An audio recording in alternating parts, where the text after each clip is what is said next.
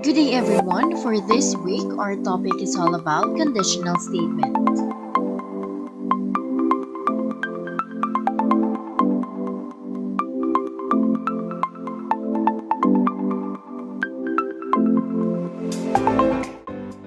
And the MELCs are determines the relationship between the hypothesis and the conclusion of if-then statement.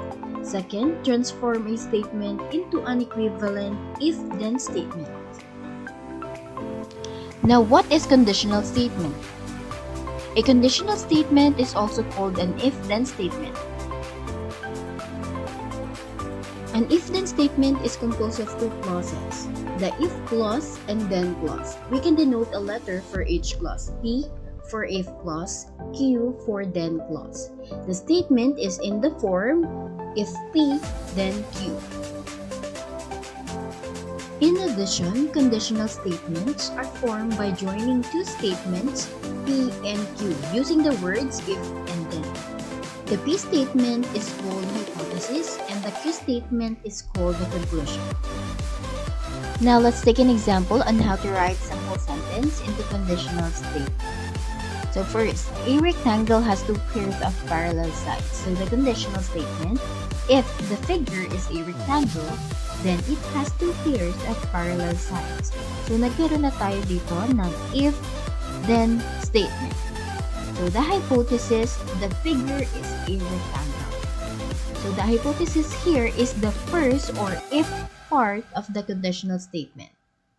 And the conclusion, it has two pairs of parallel sides.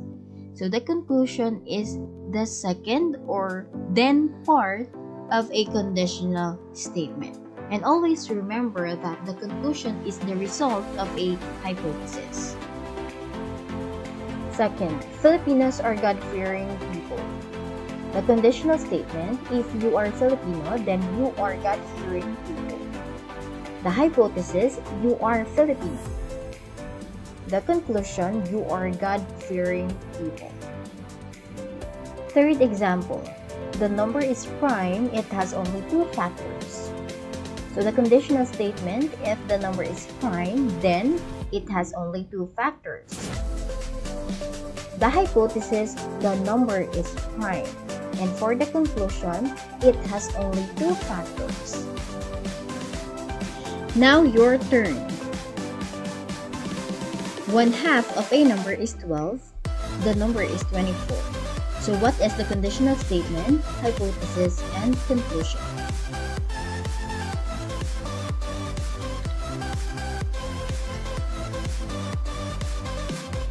Alright, the conditional statement, if 1/2 of a number is 12, then the number is 24. So, meron na tayong if-then statement here. Now, how about the hypothesis? 1/2 of a number is 12. So, this is the if part of a conditional statement. The conclusion, the number is 24. So, this is the then part of a conditional statement. Very good. Next statement, wearing mask is life-saving. So what is the conditional statement, hypothesis, and conclusion?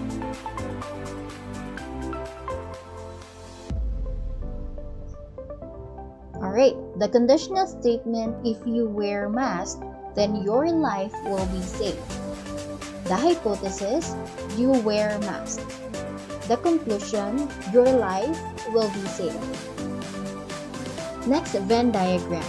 Venn diagram can be used to illustrate conditional statements. Things that satisfies the hypothesis must be inside the things that satisfies the conclusion.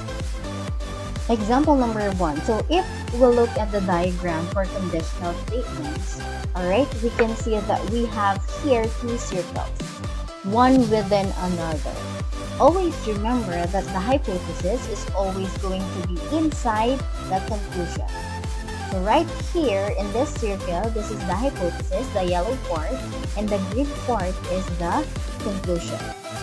So the hypothesis here is the integers, the conclusion is the real numbers. Alright? Next example, if you are a Filipino, then you are an Asian.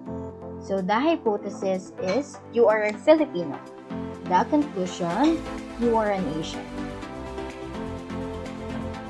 Next, write the condition statement for the Venn diagram.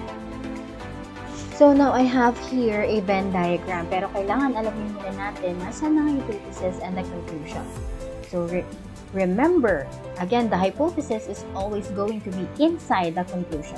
So ang ating hypothesis is Rizal and the conclusion is Calabarzon. So for the conditional statement, if you are reside in Rizal, then you are from Calabarzon. Now your turn, write the conditional statement for the Venn diagram.